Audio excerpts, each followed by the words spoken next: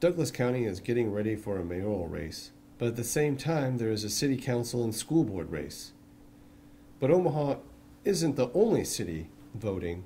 Some parts of Millard and Sarpy County will be voting as well. Some of the citizens of Millard are eligible to vote, but only for city council and mayor.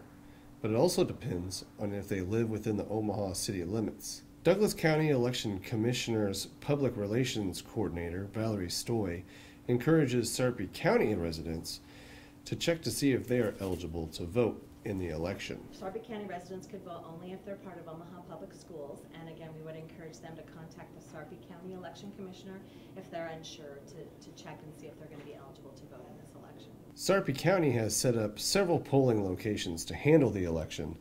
One of those places is Bryan Senior High School, while the other location is formerly South Roads Mall. During the 2012 general election, there were some issues regarding polling places in Douglas County.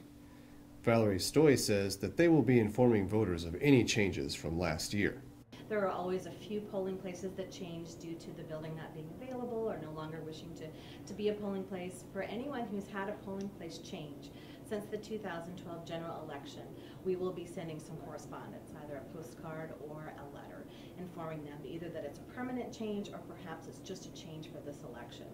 With all of the notifications sent out to voters and Sarpy County handling their own polling places, hopefully this year everything runs smoothly. For the Omaha News, I'm Paul Dobler.